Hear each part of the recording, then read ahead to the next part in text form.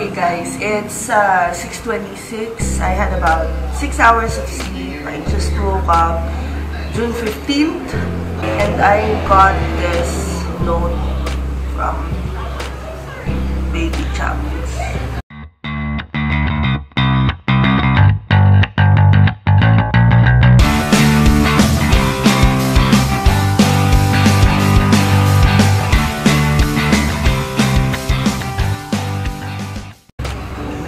So sweet, so sweet, so sweet.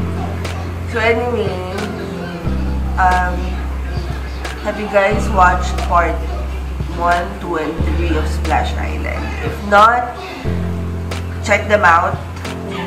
I will continue editing hanggang maubos yung lahat ng 9 rides na tinry namin sa Splash Island. So anyway, gusto mo na ako na bye.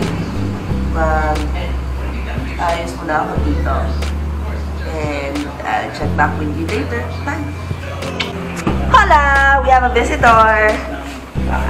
Back.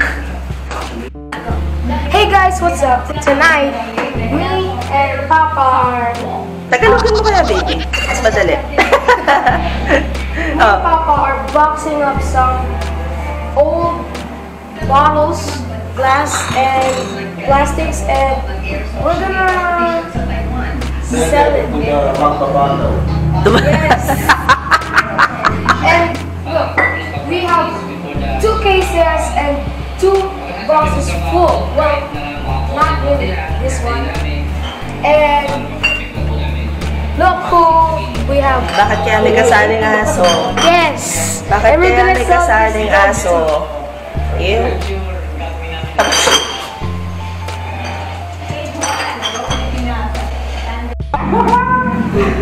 Hindi ka maniligalig ko.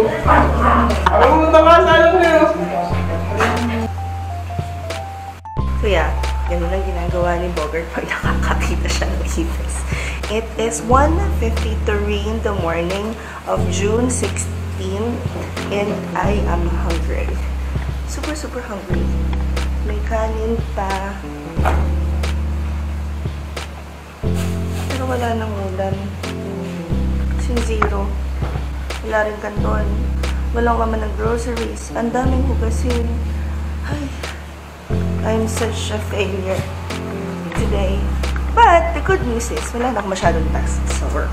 So, maya-maya siguro pwede na akong mag-break. I am currently watching... Was it Kat, Vincent, James? James, Vincent, Kat?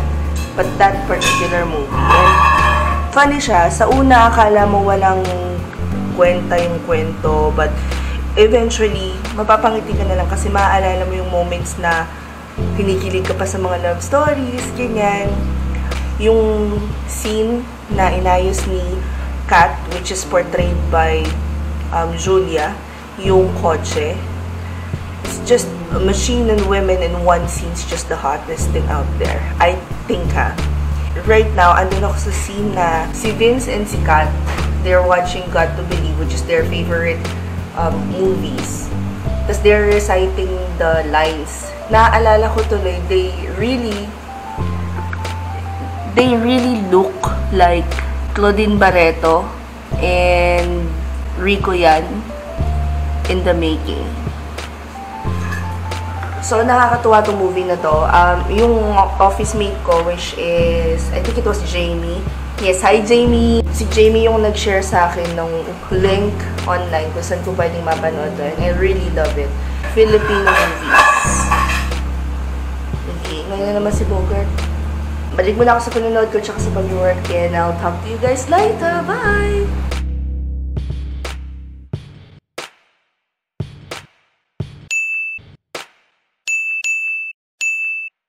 Good morning! It's 6:48 of June 16th. It's a Friday.